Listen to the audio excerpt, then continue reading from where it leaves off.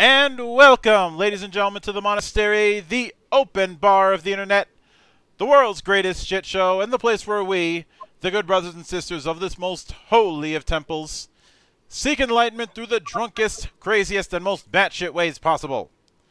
I am your one and only gaming monk, better known as Mildra, and with me I have a newcomer to the temple, creator of the Gateway tabletop role-playing game, not to be confused with the Gateway drug, although it may not be far off, the one and only Mr. Kurt himself, Curtis Simcox.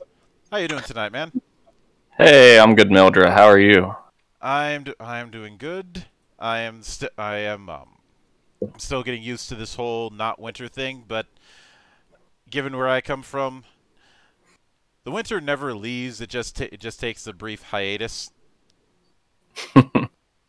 And Yeah, where I'm from, it's seems to be always cloudy and rainy in the Pittsburgh region. So, well, cloudy and rainy. That sounds ideal for me because I'm not good with sunlight.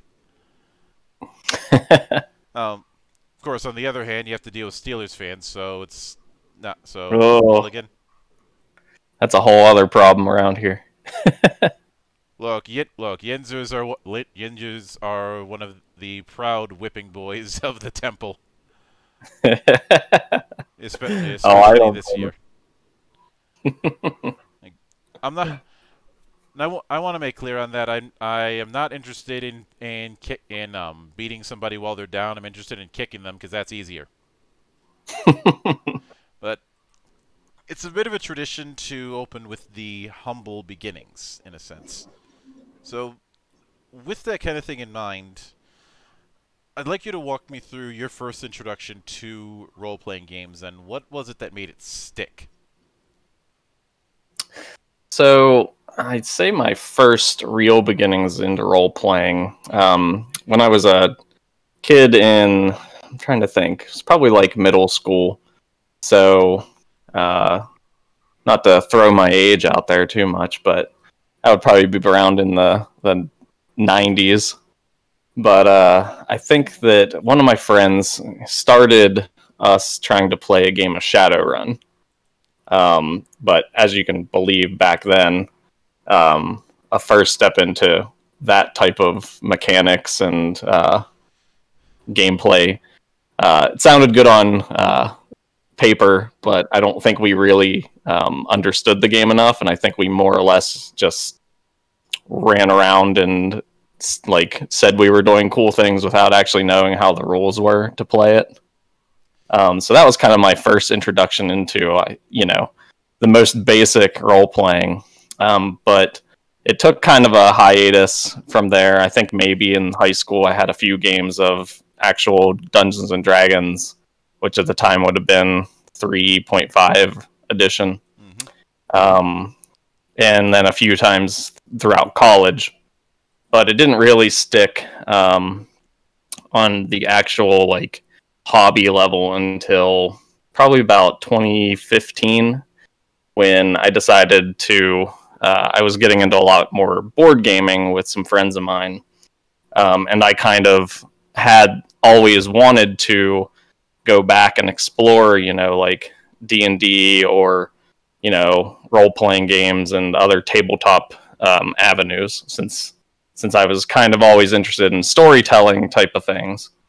And I think it really kind of stuck around those times when I finally had an actual group of friends who, wanted to kind of explore those things. And we started with 3.5 again. This was right before 5th edition really, I think, became popularized. Excuse me.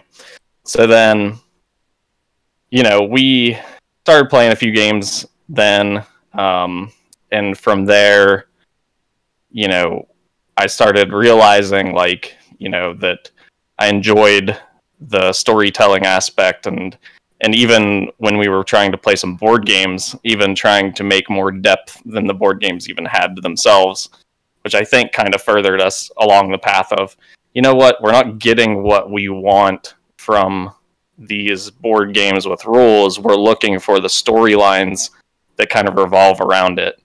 One example I can say is that my gaming group started playing. What is it? Now I can't even think of the name of it. Last Night on Earth. So it's a zombie-based role-playing game where you're a group of survivors, and that game had very high detailed, high descriptions of these characters that you were supposed to be playing. And so from there, when we would start playing these hour-long sessions, we're just thinking in our heads mostly, it's man, I wish there was more story to this. Oh, it'd be cool if we were trapped in this zombie apocalypse, and what decisions would we make, and what could we do from there.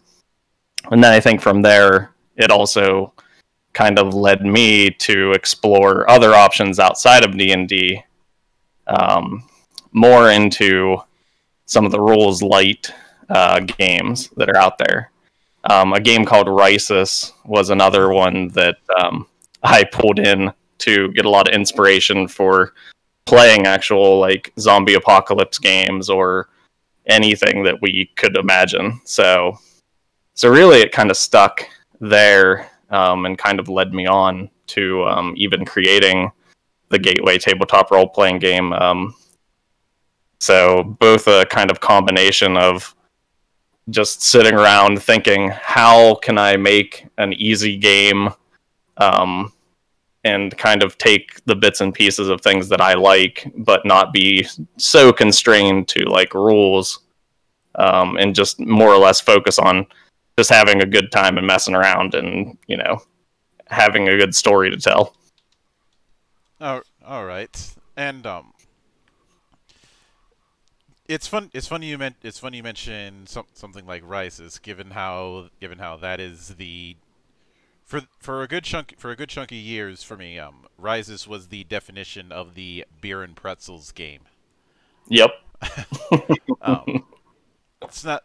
Obviously it's not the only one that fits under that category, and stuff like certain editions of Gamma World can easily fit with some of the crazy ass setups that can come out of that. The least of which being me wielding a refrigerator on a stick, literally. But that brings me to Gateway. Now I know that Gateway wasn't the original name. The original name currently escapes me. But how did the idea for Gateway come about? Was it just wanting to make something that would be accessible by people of any background, or was it something else? Yeah, it was mostly kind of around teaching people about the hobby, I think was mostly what kind of it entailed. But for my own, I think, intents and purposes too, it was also geared towards people that maybe didn't like too much crunch in their game, because everybody's play style, is their own. So I kind of felt that in creating something like Gateway, it was kind of combining the best of both worlds. It was, exploring the rules light aspect of something that a lot of people are interested in, which is the D20 systems, having, the critical hit or the critical failure, which everybody loves, but also doing it in such a way that it removes some of the more, I think, complexities or need for, giant long tomes of rules to have a good time. But it was also not my want to get rid of, the basics and the basis of, these other creators and their other, rules and rule sets. It was more about, I think, an introductory lesson in, hey, this is what a role-playing game might be, but take your experience with this and move on. If you find that you have an interest, or you start kind of, an adventure in something, you don't necessarily have to have that adventure fully fleshed out in a, full rule sheets with, your modifiers and, all your spells and everything. But it's not to say that you couldn't have a few sessions in the Gateway game and then say, you know what, this is really fun. We're enjoying this kind of world. Let's move on to 5th edition, or let's move on to Pathfinder. And then you can take those same type of character roles that you're already playing with and maybe tweak them for, your purposes in a new game, with more rules even. So that was kind of like where, I guess, the where I was kind of going and the ideas I got with it. And again, it kind of goes back to that Rysis thing too. By Rysis myself, I was able to explore a lot more, like, I guess, different themes. And then from there, I was able to think outside of those themes and be like, okay, how would I run a game if, my friends are more interested in, cyberpunk, for instance. Yeah, we had a fun, like, one shot in a cyberpunk universe in Rysis that one time. But if I wanted to move these guys into something else, do we do Cyberpunk 2020? Keep the same character names and everything and just throw the new rules in there? Or do we continue on with maybe even converting this game from more simplistic rules and adding other rules from other games into this and kind of, creating a more complex version of Gateway, which I also, we can get into probably in this interview around how that all can play out with, adding in rules and variants. Yeah, but before I get into that kind of thing, first thing I wanted to look into is the resolution system that you used. You ended up going with a pure D20 system, and one that the main sort of modifier is just proficiency or deficiency or neutral, and advantage and disadvantage. Um, was the reason for going with a pure D20 just the fact that the D20 uses the core for the big boys in the room, or was there a different reason you went with that die in particular? I think it mostly revolved around, I think, where I liked the rolls with a D20 and the fun that I saw from the D20 system. Like, everybody seems to like not only the dice shape, I feel like you said, the big boys in the room, but it's also like, when you get that 20, you feel like, yeah, I actually hit this crit. Like, the crit and the crit fail seem to grab the most attention with tables, that I've played with in the past, and in myself, like, I was always looking for, those moments. So I just kind of like felt that a D20 system provided that, more or less more so than like D6 systems that I've played before.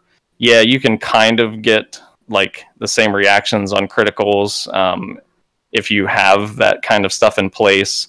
But I think that more people kind of gravitate towards, that 20 or that 1 being those fine lines of, success and failure. So I kind of, wanted to keep that aspect of it, but I also wanted to maybe look to simplify it down a little bit more than having like a bunch of modifiers or a bunch of different classes that are even needed to, drive, statistics and things like that. And that does bring me to the freeform approach when it comes to character archetype. Since this is something that can be very broadly defined, what would you say is what would you say is the defining line when it comes to somebody either putting in too little when it comes to their archetype or putting in too much? So I think with an archetype, um, you can reach that fine line, but I think that everybody needs to come with their ideas to a table with their game master and, explore the actual archetype with, I guess some examples in mind before they might start playing a game. Like, for instance, somebody could come to the table and be like, all right, I'm going to play this super badass wizard who can just tell people to turn to dust at any moment. And now that sounds really badass, obviously. But as far as the gameplay goes, your game master is probably the one that, is thinking in their head, like, okay, so you're just going to kill everybody. You're going to become the biggest murder hobo ever. And anytime you don't like one of my NPCs, they're just going to magically turn to dust instantaneously. Okay, let's talk a little bit about, how we can negotiate this archetype. Like, yeah, you could have this type of power to, be this type of mage that can do that as their, specialty. But then you can kind of also reel it in and say, like, all right, well, how many times, like, magic's gonna be, drawing from a power. Like, let's say that you can use that type of ability like once per day, and then, maybe the other things that your character can do can focus on this type of death magic per se, and you can describe it as such when you're trying to narratively use your magic on people or on enemies. But it also always comes down to how the dice roll. It's not always going to be something that you can obviously do just on whim. Mm-hmm. So I feel that there is, like, kind of a fine line. And you always really need to, I think, have like an open conversation and think, like, what's going to be the most fun and what is the expectation of how I'm going to have that fun. Now, when it comes to the three tiers of expertise that you have, essentially deficiency, normal, and proficiency. How did that come about? Was that a means to make sure that there wasn't going to be a whole lot of pluses and minuses in calculation? Yeah, it kind of goes into two things there. So when you think about, like, how the Dungeons and Dragons 5th edition, they used kind of the more adding in proficiency points and, deficiency points. So instead of having the, like, stats dictate, like, if you have a negative number in something or a positive number, it was more around, simplifying it to say, okay, I'm proficient in strength. Therefore, anything that I do that is probably strength-based, I'm going to be able to accomplish that easier than if I don't have a proficiency in it. Excuse me. And then if I had a deficiency in, say, charisma, any type of skill that I probably touch that's charisma-based, I'm going to have that disadvantage as well. And that kind of goes into the dice system, which I know we didn't touch upon yet. But, when you have a proficiency, instead of adding modifiers, you're using the advantage-disadvantage system. You're rolling 2d20 and just taking the highest without a modifier. Same with if you have a deficiency in something, you're doing the disadvantage. You're taking the 2d20, taking the lowest number. And then if you were just your average Joe type of character, then you don't have any type of modifier. You just have the normal, straight d20 roll, and you just roll one d20 and you just take that flat roll. So I felt that it simplified it a little bit more, that way. All right, I can certainly get behind that kind of thing, and plus it's definitely a means to make sure that not all roles are created equal, which is in my view a death sentence even to ultra light kind of games. Yeah. Now when it now when it one of the things that I'm curious about is when you bring in people who have a background of a more crunchy game. Like say if somebody Mm-hmm. is used to playing as a wizard and they're used to having the setup of limitations when it comes to what sort of spells they can use each day. Yep. How do you ease them into a system like Gateway? So I think what I've done with a few friends in the past, with that is there is the ability to add like your special abilities. So if you are looking for, what super special things can I do, you can always pull from other sources to get the exact rules that they're looking for those, or you can define them, as the game master. You can define them for them. Hmm. So, for instance, I was playing in a cyberpunk game with friends, and my one friend, she's always playing like magic user or wizard or things, and she kind of wanted to do something similar in my cyberpunk game where, she was going to be this like hacker. So hacking in this type of game was more spell-like. She wanted to be able to like reach out and control something at a moment's notice, or she had uh, a drone herself that could be able to do certain abilities. So really, I kind of gathered from her all the things that she was interested in doing, and then I took a few moments and I kind of crafted them out in very basic type of like, okay, is this something that I would take into consideration as a normal action that they could do as much as they want, or is this something that could be something that's like unique, and for some reason they should only be able to do this a few times during a session? Or is this, how does this kind of fit in? Is it a normal action? Is it a bonus action type thing? So you can kind of craft it however you like, or if you're wanting to just run with it even at the beginning and adapt the rules as you go, that's also an option. So I've had another friend who was less into actually the gaming, more of a novice player, but in their head they wanted to be this like fire mage. And they wanted to do all these things like that just came to their head.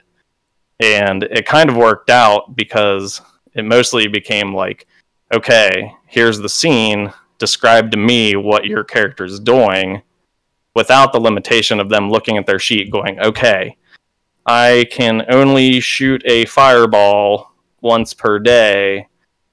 I don't want to use that right now, but I wish that I could use some sort of firepower to maybe create like a wall of flame, or, shoot a branch off of a tree, or, those type of things. So it was even kind of interesting to see it from another perspective where I just let somebody run with it and they told me what they wanted to do, and then we just let the dice decide on if it actually worked or not, without limiting them on their type of powers and times of use per day.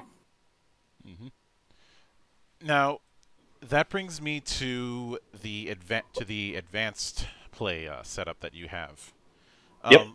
Was that something that was suggested to you during during playtesting, or was it something that you had considered early on? It was kind of both ends. So from playtesting, um, it kind of felt that if you only have your proficiencies or your strengths in one subset of like strength, for instance, then anytime you were rolling strength, you were always rolling proficiently and awesome. Excuse me. Um, but then in playtesting, it was like, why aren't there more diverse skills? Like maybe I am athletic, so my athletics check should be great, but maybe I'm also terrible at, you know, uh, something else. Strength's probably not the best choice. Maybe I should put it more in like the dexterity route. So let's say that, you know, if I had just a proficiency in dexterity, I'd be great at acrobatics, sleight of hand, stealth, lockpicking. I'd be great at all those things anytime, even if I wasn't like a thief. So the advanced rules started to play a role like, okay, you can then pick and choose some skills to be proficient in and some skills to be normal in and skills that you're probably deficient in based on your archetype even. So if you're, you know, an elf ranger, you're probably not really proficient in, uh, you know, you don't need to be proficient in sleight of hand or lockpicking. Maybe as something that you're more interested in being is terrible at either of those things to advance, you know, your like role playing aspect. Like, oh, I'm the thief that's terrible at lockpicking. It's my shtick. So the advanced rules, I think, started to evolve. Playtesting was happening just in the more basic things, but it also, I think, kind of evolved for me too because, you know, I was playing a lot of 5th edition D&D, and I could see the benefits of having a little bit more crunchier rules, even with like more hit points and more, you know, modifiers here or there. Mm-hmm. But also still keeping it simple enough that you could still run this in any theme or genre without needing to go like overboard with cat classes and, you know, specific like racial bonuses for certain things. Yeah, and within within that approach, I have now. Of course, I had noticed that a lot of the examples and the like, aside from the cyberpunk thing that you mentioned before, a lot of the examples given um, are on the fantasy end of things. But how easy or difficult has it been to, if someone was to adapt Gateway into other genres aside from the Tolkien melting pot of fantasy that's utilized with D&D's setting, but not quite? Yeah. I mean, in my experiences running it myself at a few conventions, it was very easy. I've ran, you know, just your normal modern day zombie apocalypse. I ran a version of Attack on Titan as a one shot. Um, yeah, that's probably a little bit closer to, I guess, a D&D fantasy, but adding a little bit of technology in. I Um, wouldn't go that far. Um, I know that there's certain YouTube pages that try and adapt all sorts of characters into D&D rule sets, but yeah, trying to do Attack on Titan with D&D honestly creates more problems than it solves, because it's very tempting to have everybody in the Survey Corps be Rangers, and Rangers in 5e oh yeah. are scub. Um, like they seem to be the class. They seem to be the one class that can't catch a break because they keep getting eroded over and over again, and it just creates more problems. Yep. Um, plus there's the whole thing of how the hell do you utilize 3D gear on a battle map? Yeah, that was kind of interesting to do. I kind of mostly just, again, rules light, like freeformed it with miniatures on the table, and just said, okay, well, you know, how far do you want to go with your 3D gear at this point? And they're just like, probably about here. And I'm like, yep, that looks about right. Like you don't need to like, oh yeah, you can only go 60 feet per da da da. It's like, yeah, let's just do what looks good and we'll go with it. And because the 3D gear obviously isn't, it wasn't creating a problem until they needed to get up close and like attack something. Yeah. So, but yeah, so I've ran games in those two kind of settings with really relatively no issues whatsoever. I've ran Cyberpunk, like I was saying, and I also ran some, I guess, more horror, space horror. So more of the like an alien type RPG even before with this. I was gonna guess Dead Space, but that works too. Yeah, yeah, pretty. I mean, yeah, similar to both, but yeah.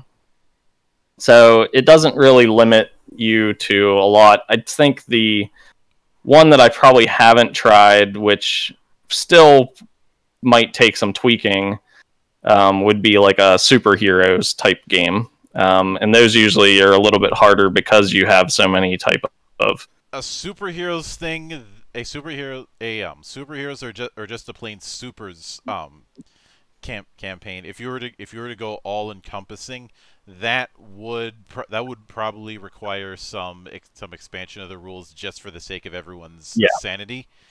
Now, there is a caveat to that as I say it. If you were doing strictly street level heroes, like if you were focusing on the kind of heroes that you might see in in the Netflix Marvel universe, or something along those lines. Your Daredevils, your Defenders. Yeah, the low key neighborhood level approaches. That could work within the setup. Yep. The big problem, and this is why I've gotten a few sideways glances at me for saying this, but it's very difficult to, in my opinion, to do a extensively rules light superhero game. That's not to say it's impossible. It's just that it's difficult because of the fact that the line between a superhero game and a true universal game is razor thin. It's not too much of a surprise that you look at a lot of supers games and they either started from a universal thing or they eventually became a universal. Look at, say, Champions, for instance. Mm-hmm. Champions started out as a supers game, obviously, and eventually from Champions was born the hero system. Right. And the big reason why I'd say that there would need to be some extension is power scaling. Yeah. Because exactly. Because on one hand, I'm pretty sure some could argue that you shouldn't be having people play full-on Kryptonians, but what if the campaign or the story that somebody wants to present at the table is more on the cosmic level, not Kryptonians, but let's say the Green Lanterns, for instance. Or at the same time, in a different setup, they want to present something more street level. It's it's that whole scaling thing that is something that would have to be taken into account. Right. And I'm not saying that I'm not saying that I have the solution to that kind of thing. Now, fortunately, Yeah. since you're not using hard numbers, you're not going to have as hard of a problem as you would in other cases. You could just have it be a set of tiers: local, national, planetary, interplanetary, that kind of thing. Yeah, exactly. Um, Yeah, and that's the kind of beauty of it too, is that you could pull in something that might already exist out there to help with that. yeah, Or, I have run uh, a successful game of Rises as superheroes, but you have to have the right, I guess, mentality of the group, and all of the people in the group probably have to be in the same power level, like you were saying. So, that's a common I'd say that's a drawback that is fairly common to Universal games, and it's yeah, the reason why. While it certainly exists, I'm not gonna hold an individual Universal style game against it, because this is a problem that's gonna crop up no matter what system you use that's in that Universal end of things. It would yep, crop up if you're using Tristat. It would crop up if you're using Hero. It would crop up if you're using GURPS. hmm, There has to be that, for lack of a better term, gentleman's agreement at the table. yeah, exactly. Um, and I'd now granted, less crunchy games are gonna have an easier time of it, but it's still present. Yeah. Um, Shifting gears for a moment, I want to talk about one thing that you did that even a lot of the higher end developers don't touch on, and that is the app that you created. Yes. How did how did this what spurred this on? How did this come about? And what led to its end? I guess I'll put it that way. Yeah. So the app was an interesting thing. So I'm actually a business analyst by day. I work in a healthcare department on web and app related things. So I kind of already knew a little bit of basics on, like HTML, enough to get by. And at the time I was creating Gateway, I always was thinking to myself, like, how hard would this be to convert into like a mobile app without, having to pay money or pay a developer, like what could I do on my own?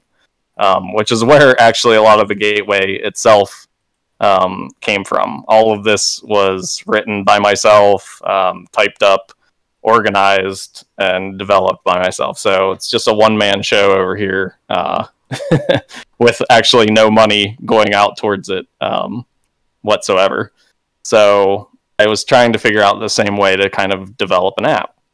So I did stumble upon at the time, and this would have been 2016, a free app, kind of like a plug and play type situation where you weren't coding anything. You were just basically like setting up a template, and if you stayed within it just being like a text based thing, or links out to other pages, it was still all encompassed and free.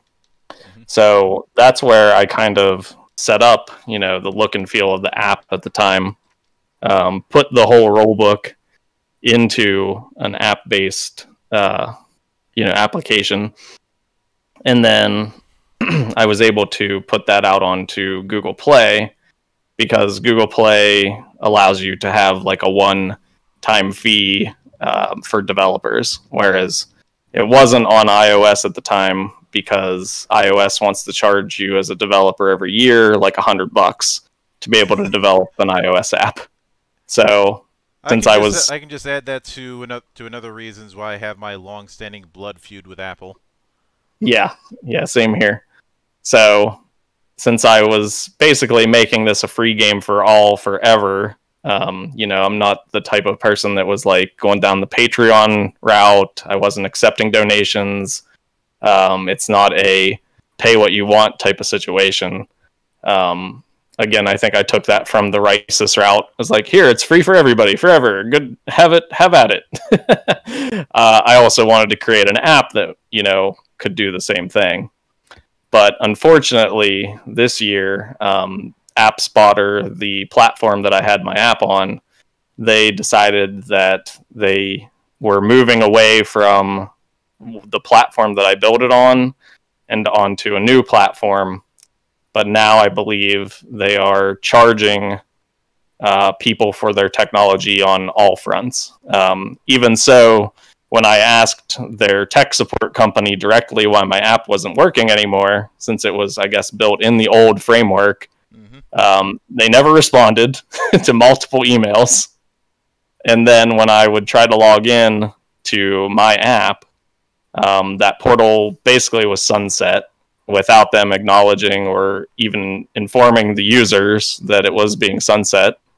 And then when I went on to their Facebook and their new platform, it was like they wanted you to reach out to their sales department to strike a quote on using any of their software again.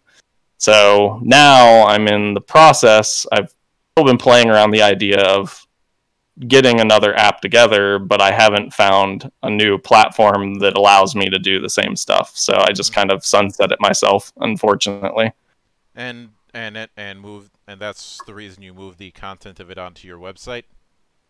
Yeah, the website was already there. So that was kind of my workaround for any mobile device.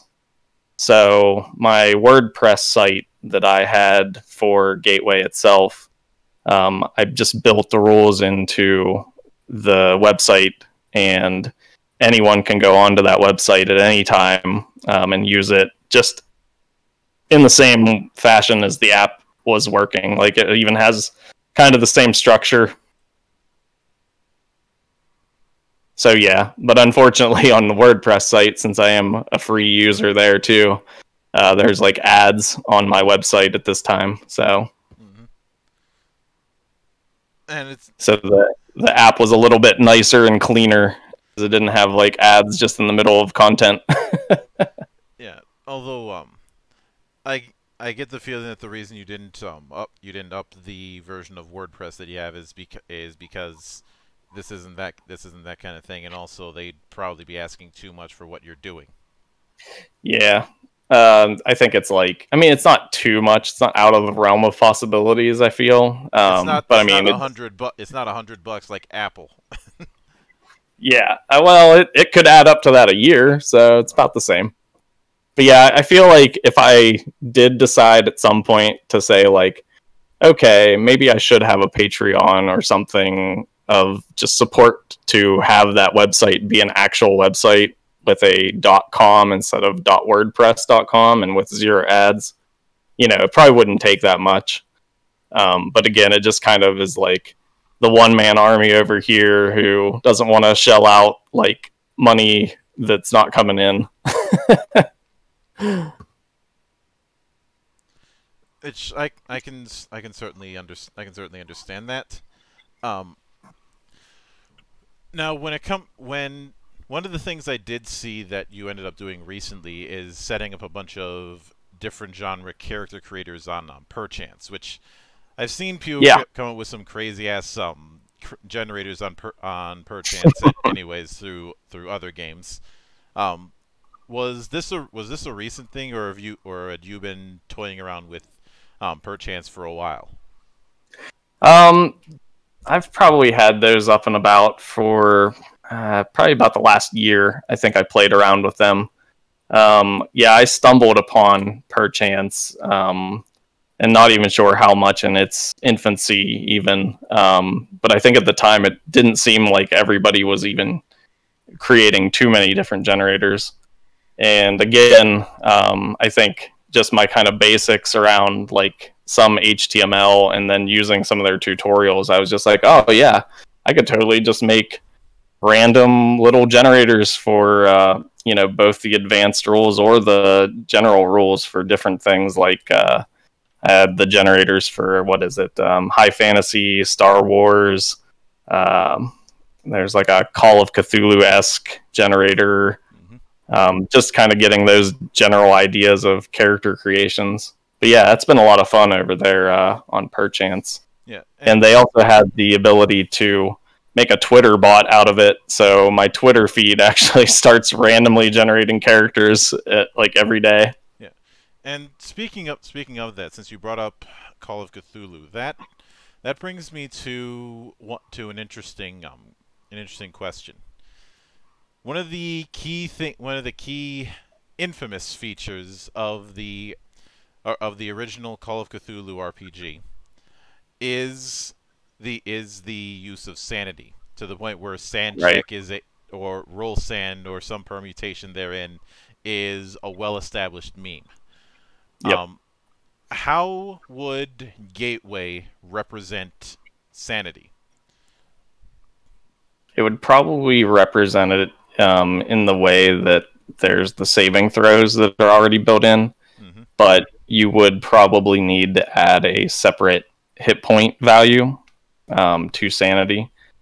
It's not baked into the original rules, obviously, for those specific type of details, but yeah, I mean, you could definitely bake in probably an easy hit point value for sanity, and then anytime a character needed to roll for sanity, they'd just be rolling on that saving throw. Yeah. Probably, what would it be? The intelligence, or no? I think wisdom's usually the one that's generally used for a saving throw on sanity in 5th edition, even. To be honest, I'd probably take a very simple route of take the way sanity checks normally work and just put it in reverse. Your sanity starts at 1. Anytime you have to roll a sanity, if your roll is over your san, then you lose a point. Then you lose a point of san. So it's harder for you to lose. It's harder for you to lose san when you're higher up on it. But if you do lose it, i.e., if it ends up hitting 20, well, you've completely broken, and now you have to hand over your sheet. Yeah, exactly. Yeah, like you said, I mean, there's multiple ways you could probably go about it. I'm sure even your people at your table might even have fun ideas that you could even expand before you start even playing in a game of that.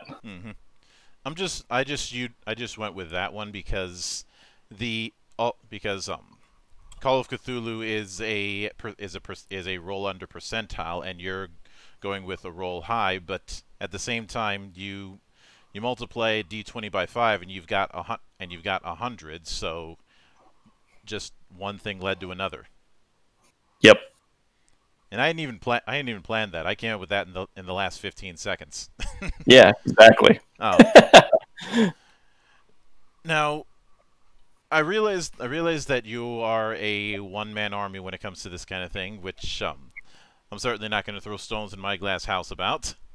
But what do you see the future holding when it comes to what you intend on doing with Gateway or just future projects? Some of the future projects I've been toying around with still is actually using my YouTube channel to at least have some tutorial videos on kind of best practices to use the game. I've wanted to, for a long time, show how the game can be used in multiple settings, with maybe a random one-shot here or there with friends or other people in the community to run them with, just to also, I guess, show people how it works. I know a lot of people, reading something and trying to wrap your head around it is a lot harder than visualizing and seeing and hearing how things are, ran. So I think those two routes, and then I'll also be trying to still look into that, free app creation for the rules itself. So yeah, those are about the few projects I have in mind, and then maybe even I have a pretty basic starter storyline campaign. I mean, it's super basic. Like, I ran that at a convention and decided, this is most basic enough. Maybe churning out a few more of those in different genres, even so people can, get a feel, or if they want some pre-generated characters and some, basic rules around the world. Like if it's cyberpunk, your basic hacker class, what type of rules maybe that would be around that archetype, those type of things. And I can certainly get behind that kind of thing. If I may offer a bit of suggestion when it comes to the YouTube end of things, Yeah. Consider what I mentioned before about genre advice. Right. I'm not saying do a whole video on explaining how you'd run it in a cyberpunk setting, but well, it couldn't hurt. Right. Yeah, exactly. Um, Yeah, I feel that for me, Gateway is the type of thing that it's kind of for anybody to do with what they want to do with it. mm-hmm. It's kind of the motto of Gateway 2 to just be like, there's no wrong way to play. So that's why I do kind of steer clear of making exacts, because as soon as you tell somebody, like, yeah, and when you're running this in Cyberpunk, you should always do X, Y, and Z. Because then that person thinks in their head, oh, well, I have to do X, Y, and Z. I can't stray from what the creator just told me to do. So I don't want to even set that precedence either sometimes. Like, feel free to break these rules, even go away from Gateway and do your own thing, homebrew it however it's going to work best for you to have the fun that you want to have. That's the entire point of the Gateway system, in my opinion. Mm-hmm. And I look at it as essentially a sandbox. Like the analogy I often use when it comes to Universal games, both crunchy and not, is akin to the blue bucket of Legos that we all had as kids. It's a means to create what you intend what your game is going to be, but it's not a full-on game in and of itself. Yeah, correct.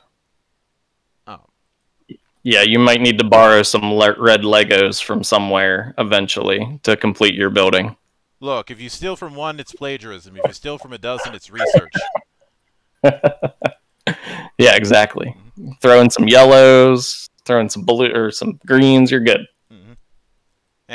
And hopefully you don't step on any, or worse, step on a D4. And if you need some mega blocks, why not? God help you if you have to try and use mega blocks, the things that come apart whenever they feel like it. But with that said, I do want to sincerely thank you for taking the time out of your schedule to come on to the show and enjoy the madness that comes on around here. Yeah, of course. This was great. Anytime you see fit to return, the door is always open. As I often say around here, drinking is not mandatory, but it is encouraged. Yes, as you can tell, I probably had a few, and you could probably tell on your show. Mm-hmm. And of course, a sincere thanks goes out to everyone who took the time out of their schedule to come onto the show and enjoy the madness. And there will be plenty more where that came from, as there always is here, on the open bar of the internet. But until then, on behalf of the good brothers present and not present, my name is Mildra, I am your gaming monk. Stay fucking frosty, everybody.